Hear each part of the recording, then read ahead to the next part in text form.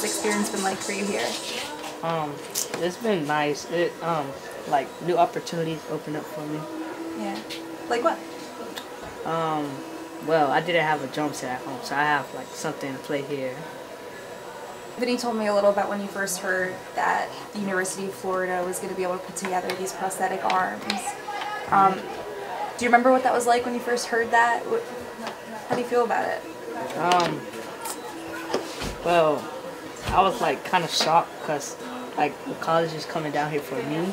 We found out that he's already an avid drum player, and so we figured out that that was something that we could potentially help him on, even though he's already capable of doing so much.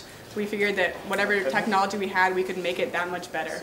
And our main goal and purpose is to create 3D printed prosthetics and assistive devices for children and teenagers with upper limb differences. So whether they're missing a finger, 2 fingers, a whole arm, they don't have any arm at all, we'll try our best to do something for them. So are you impressed with the drumsticks? Are you impressed with the prosthetic?